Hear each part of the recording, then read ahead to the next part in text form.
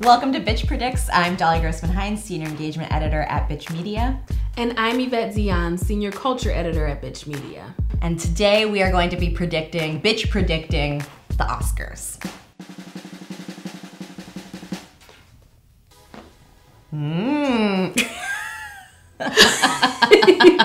You really think Christopher Plummer will win? I kind of think, so Christopher Plummer took over this part from Kevin Spacey. Which is hilarious. And did it in like 2 weeks. And I kind of think that the industry is always like so impressed by themselves that I almost feel like they're gonna be like, what an astounding, I mean, it is an astounding feat of acting, but I kind of feel like they're gonna be like, what an astounding feat of acting, taking over a part in just 2 weeks. This is it. There's nothing better than this. This is true. The astounding part is that they try to stiff Michelle Williams on that money. That is the astounding part here. And I could see it. I could see it happening. It would be a big F you to Kevin Spacey as he deserves. Right, exactly. It's what you deserve. Yeah. I could see it. But you think racist hell in I think Sam Rockwell from Three Boards Outside Racist Hell, who I call the Racist Hell in Chief, is going to win. I just think they just really want to award this movie. And not to say that it's not a good movie. I think its messaging and the way that it's framed could have been so much better. Yeah. But yeah, he's going to win.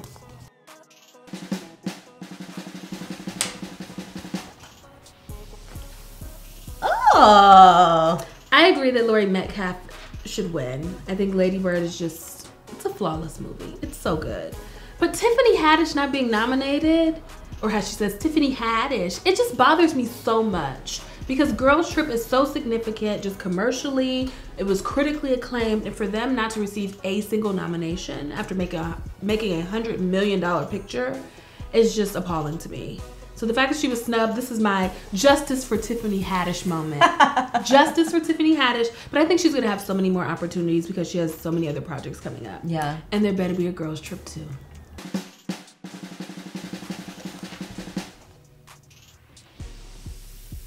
Oh. It's difficult to compete with Daniel Day-Lewis.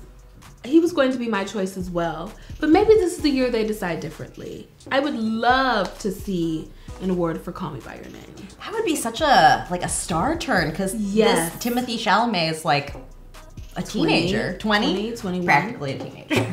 But yeah, Daniel Kaluuya should definitely win for Get Out. Because so much of that movie after the first half is just his emotional expressions on his face. Like he's acting via facial expressions. Yeah. Because he's hypnotized through a teacup. We know this. So I just think that, first of all, the fact that he got nominated, I was really glad that that happened. But just that alone earned him the Oscar. But we'll see. There's just like every time I see Get Out, there are just like so many new layers of nuance in every single performance. But of course, it's Daniel Kaluuya. Oh my God, Kaluuya. I hope we're saying it right. Sorry, sir. I've been trying to say Daniel Kaluuya, but that's hard for me. So I don't. But especially his performance, which carried the whole thing. And I recently saw the episode of Black Mirror that he's in, which really proved to me that like he knows horror and how to convey like despair and fear excellently. Absolutely. He should win, but Academy, get it right. Which Daniel will it be? Yes.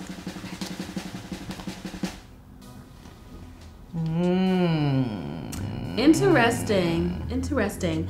I do think Frances McDormand is going to win. Yeah, because me too. Throughout all of the award ceremonies, she's won for this role. Yep. But I just wish I, Tonya got more love. I think it was so well done.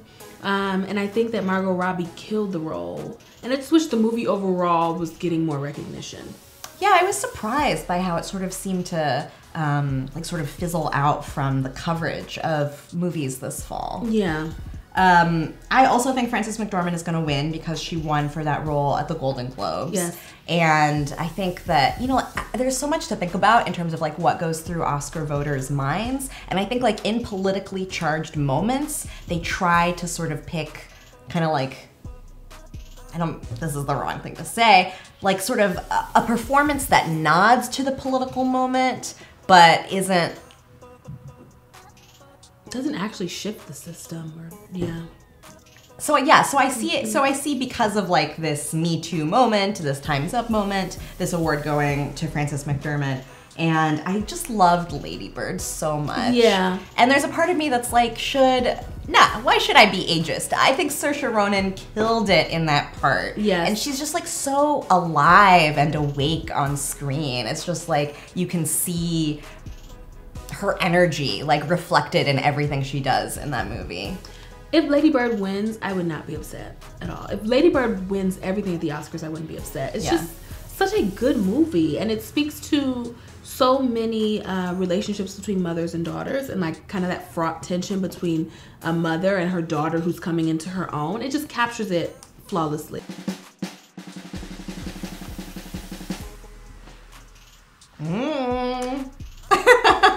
Nailed it. Either or, I would not be mad. Either or. The Shape of Water has kind of, although it's been nominated quite a bit and has won quite a bit, it's still flying under the radar to me. And this would be the moment that you can acknowledge this amazing movie.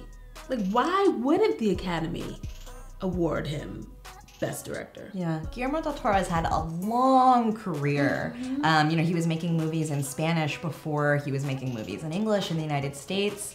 And I just find his work so immersive. Like, it's a whole new world, or it's like it's our world, but seen through his eyes. And just like, I think about the colors in The Shape of Water.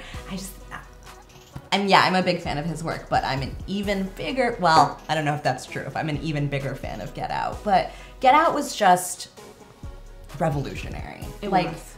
Get Out was like no movie before, and for this to come out from a first-time director, it's incredible. With so many nuances to it. Every time, as you said, every time I watch it, I see something new. Like, whoa, I didn't realize Every that. time. Every single time, even now. So either of these directors will be fine with me. Anybody else? Save it.